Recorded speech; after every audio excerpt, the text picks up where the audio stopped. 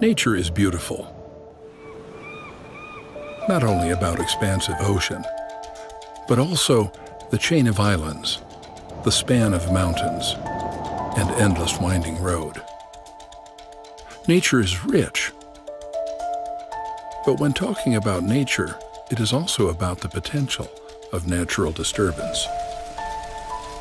That comes any time, with no alarm. Natural disturbance is unpredictable. Technological advancement has taken us to a new chapter. Innovations were the foundation for every change, giving us hope, certainty, safety. A device that brings massive benefits. Extensive coverage monitoring system that send alerts and precise information to other devices that transmit signals to save our life from natural disasters. Remote Sensing Satellite by National Institute of Aeronautics and Space, LAPAN.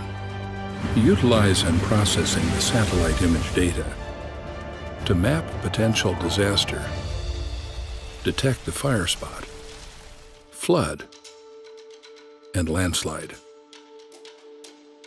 Hotspot detection results data produced by satellite image of LAPAN acquisition is utilized by the Agency for the Assessment and Application of Technology, BPPT,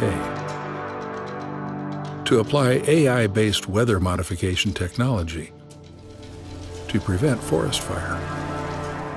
The artificial intelligence for forest and land fires is made using satellite image data and observation tools. And then the results are used in weather modification technology operations to reduce forest and land fires. LAPAN is developing A2 and A3 satellite, which generate automatic identification system, AIS data, to monitor ship movement. Besides LAPAN, BPPT is also developing AIS by utilizing transceiver-based radio frequency. AIS data is used for various needs, such as illegal fishing monitoring, ship accident prevention, and others. LAPAN is currently developing the LAPAN A4 and A5 satellite. LAPAN A4 satellite has built-in remote sensing to observe Earth's surface, mountains, and marine observations. A5 LAPAN satellite will have AIS, IoT, and other contents to connect various early warning sensors detector. Includes data communication with BPPT Tsunami Buoy.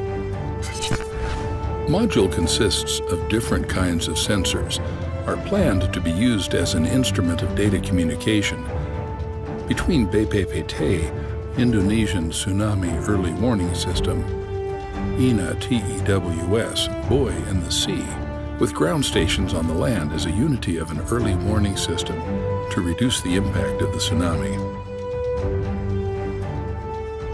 TEWS uses a DSS decision support system device, can process information obtained from a land and sea monitoring system to determine tsunami risk levels after earthquakes.